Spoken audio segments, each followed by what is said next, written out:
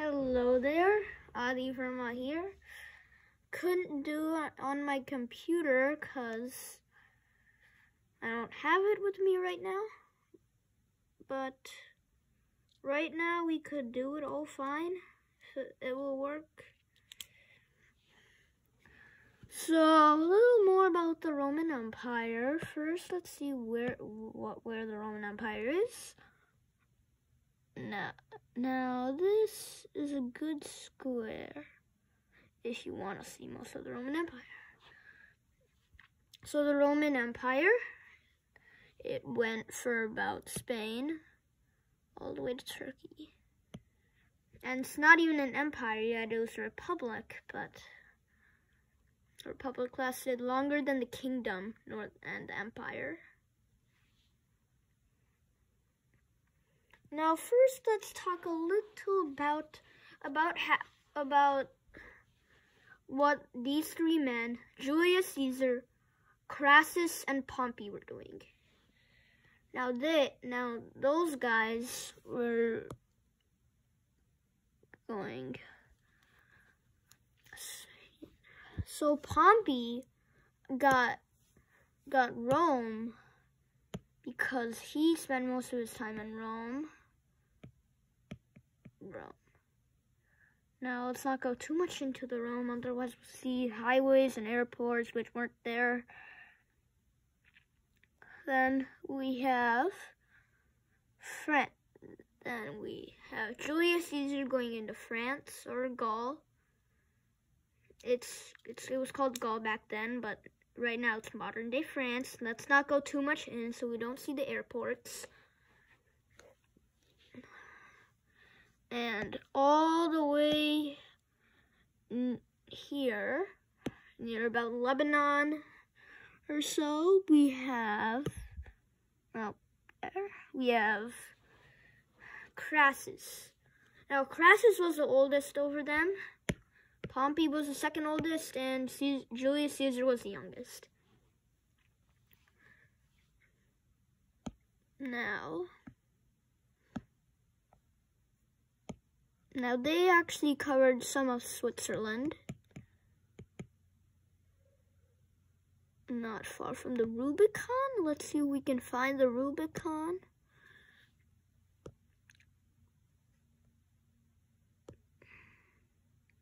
Can't find it, okay.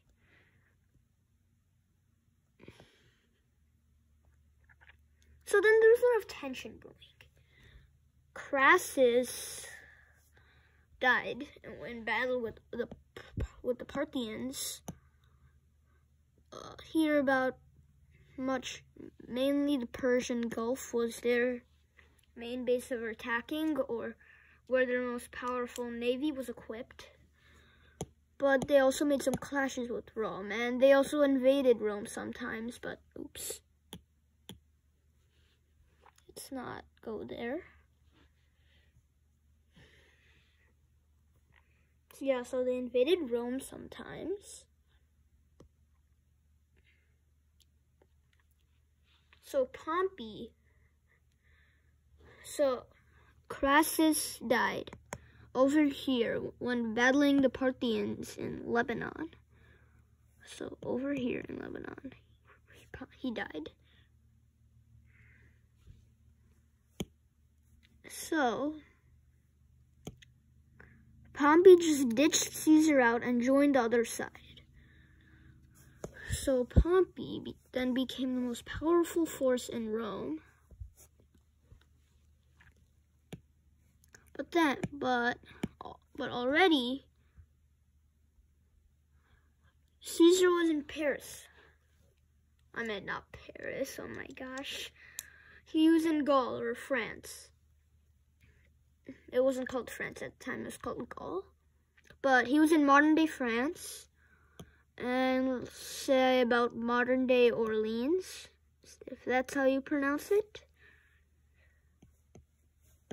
Now let's go all the way back to Italy. So when Pompey heard the news that Caesar was coming home with his army, he just immediately put all of his soldiers apart and sent them to Milan,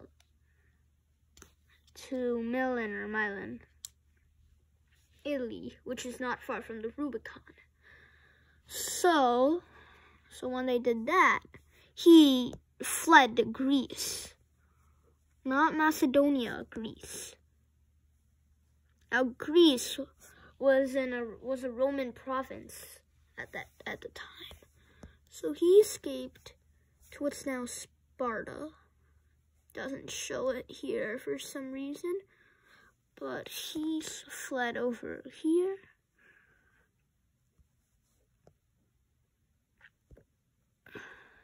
So then Caesar crossed the Ionian Sea. Then Pompey sailed down to Alexandria. Now this is where it gets even more interesting. And here's Alexandria, if you don't see it on the map. Before this video, I was searching where the castle palace is, but can't seem to be found. So,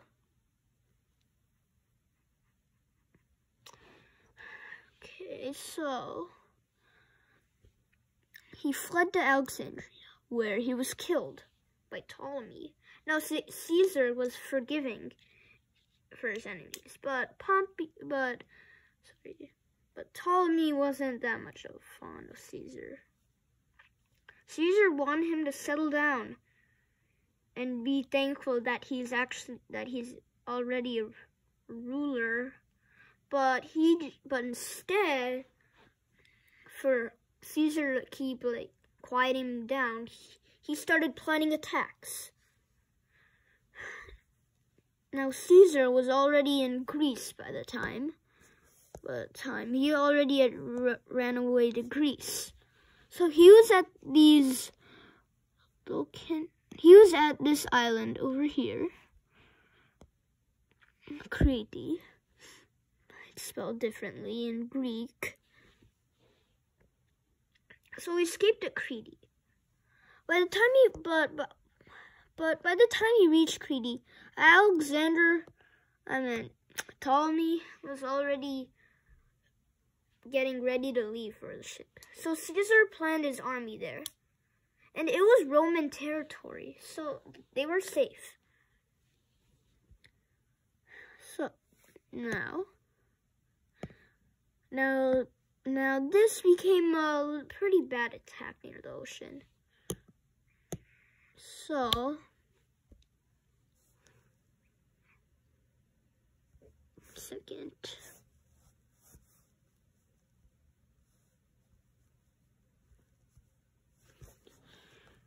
So he fled back to Greece during the long way, so Pompey wouldn't find him.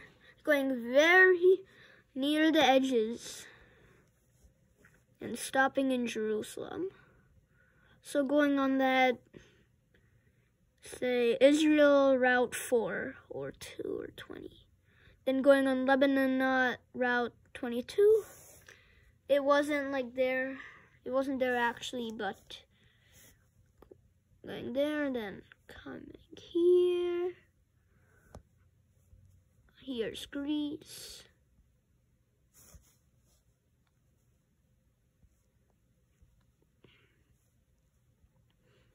Going all the way from Croatia back to Rome. Now he didn't cross the Rubicon because he was going from Croatia, I guess.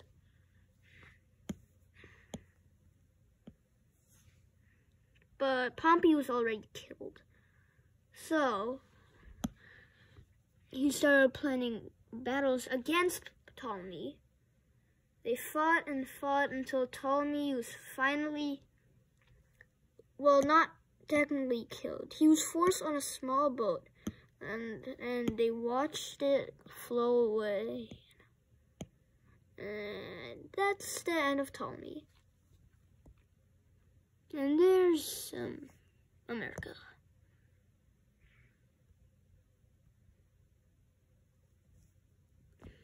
Okay.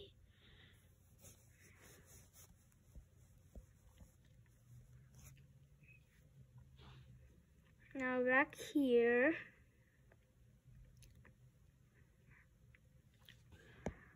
Italy. Adriatic Sea. There were battles. And then he finally joined forces with Cleopatra. Now Ptolemy, by the time at the battle, he was only 16, and Cleopatra was only about 22 or so, and she didn't fight. Now, people must say that Ptolemy wasn't that much of a good kid. Julius Caesar was right to silence him and stuff. Now, meanwhile, Alexandria, he kept fighting. They joined forces and had a son named Caesarion, who then became a powerful general. But when Caesar returned to Rome, he got murdered by senators. But that's not the end of the story. And that's not the end of the Roman Republic either. It wasn't even an empire yet, so Rome didn't fall then. Then 4 leaders came. Octavian, Caesar's adopted son, who was about the age of Ptolemy when Caesar died. We have Mark Antony, one of Caesar's generals in Gaul. We have Lepidus, who did the political form as a consul. And we have Caesarion, Caesar's son.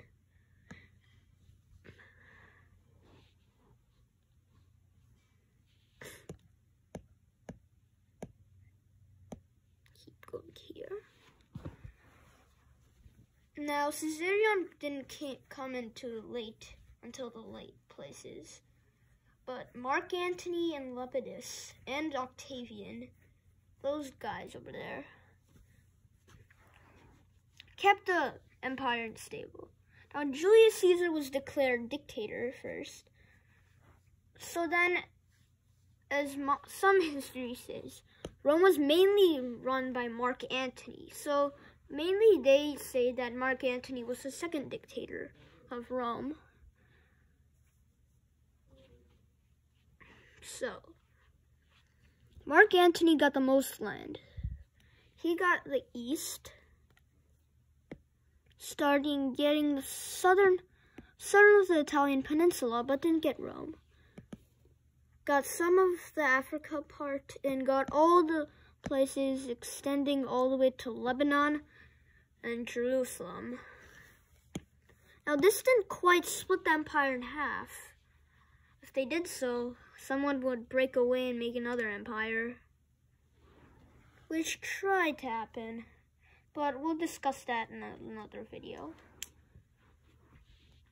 So, they kept fleeing back and forth, and they finally met in Rome, which made Octavian a little powerful, because he got the western side, which contained Rome.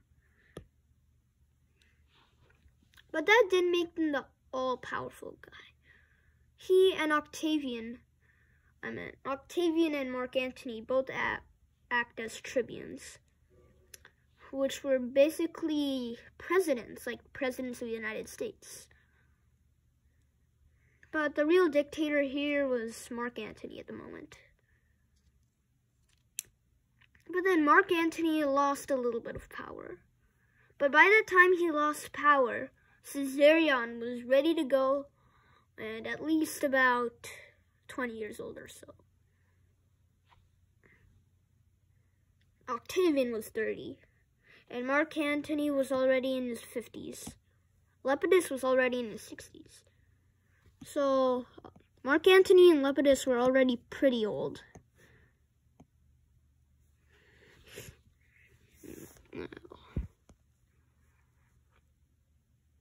So Caesarion didn't quite make a good first move. right from the start, he started attacking parts of Octavian.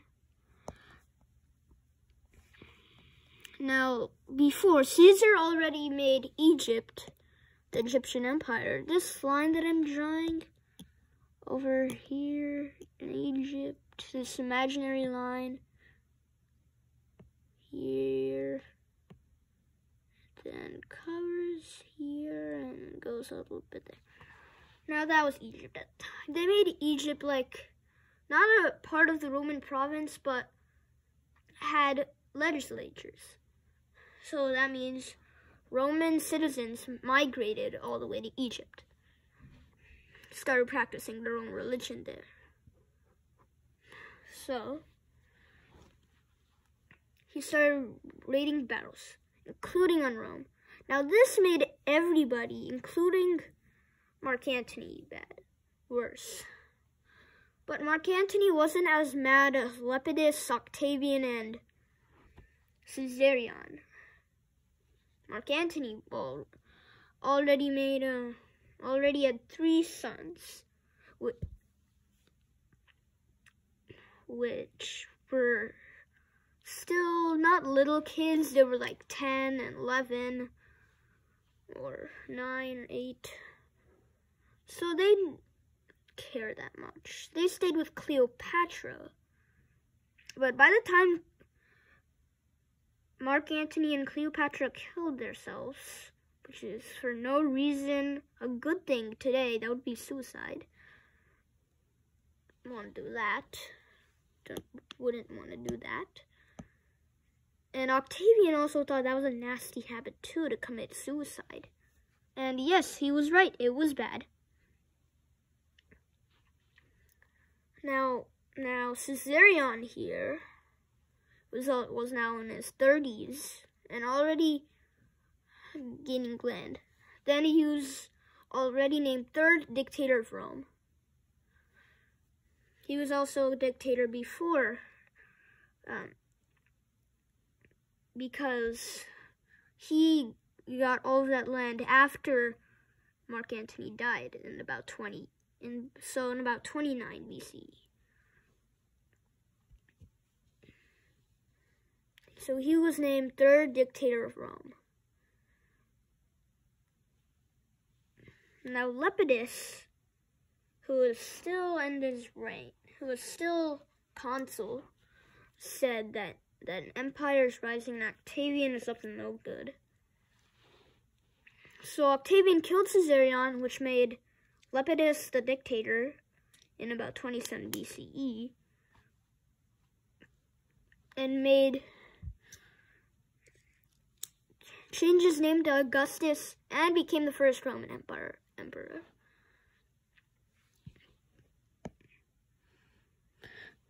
Now, here to end this video for a little while, well, not a little while, but here to end this video, we have here, let's see,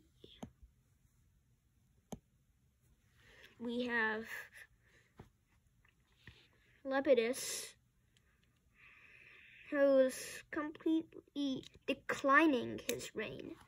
So his reign was slowly declining, slowly going down, and then by say 24 BCE, his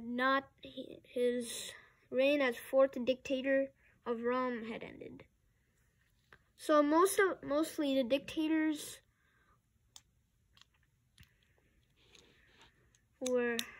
and Octavian served as a dictator for only about a couple months. So he as dictator went from at least 27 BCE February to 27 BCE December. So, and Crassus and Pompey also became some dictators. So let's see the line of dictators of Rome. We have we have Crassus, who took a big role in what's now Lebanon and Israel. We have Pompey, who made a great force on the Italian peninsula. We have Julius Caesar, who conquered most of Gaul. Pompey also conquered some of Spain, but that's not really important. So, Crassus was first dictator. Julius Caesar was second dictator. Pompey was second dictator. Julius Caesar was third dictator. Then came Mark Antony as dictator.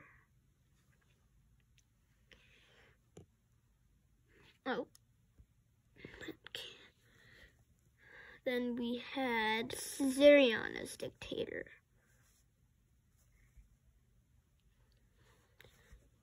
Then we have Lepidus, dictator. Finally, we have Octavian as dictator. Yep, he made an impact in North Italy. So let's focus on there.